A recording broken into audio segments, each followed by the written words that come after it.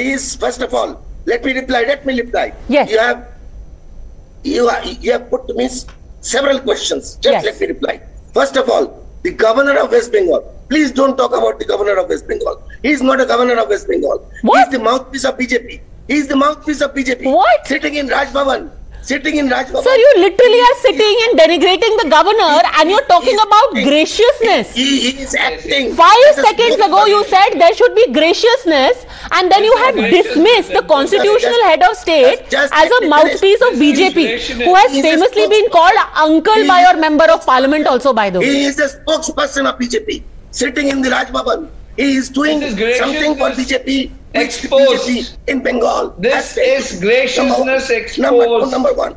Number two. You are talking about courtesy.